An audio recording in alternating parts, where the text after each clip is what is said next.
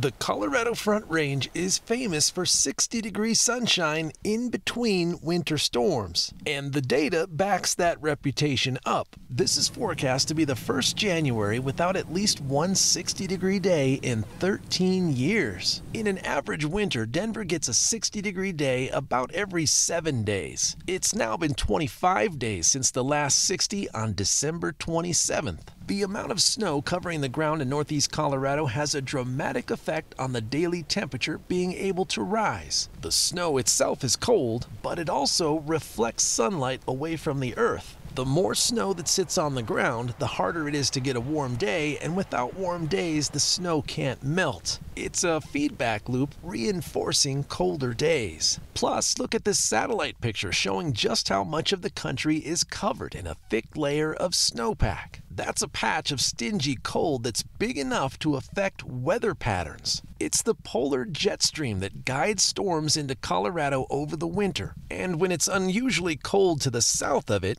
and unusually warm to the north of it, the jet stream gets wavy, meaning more storms. So once the snow got established on the ground, it may have helped reinforce a stormier weather pattern. Another feedback loop allowing an unusually cold and snowy winter to continue. It could be several more weeks until Denver gets one of its famous 60-degree winter days. Meteorologist Corey Reppenhagen, 9 News.